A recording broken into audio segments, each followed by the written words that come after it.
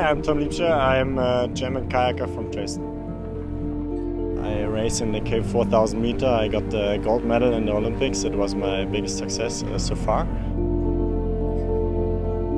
And then after that I decided, okay, 1,000 meters is not that less fun, maybe much more work, but so 1,000 meters, yeah, it's like 3 minutes and 30 seconds struggling against your pain and yeah, fighting against the other guys, and it's more trainable.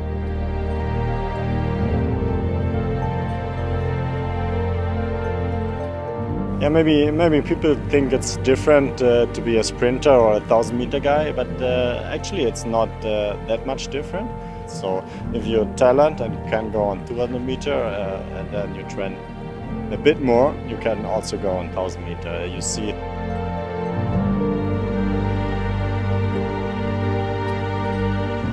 For Tokyo Olympic Games, my priority is to qualify the spots for the Olympics, and then if I'm good enough, I want to start from my country and of course get a medal. And it doesn't matter if it's K1, K2 or K4, I want to go there, and yeah, I have good memories in Rio, so I want to go to Tokyo.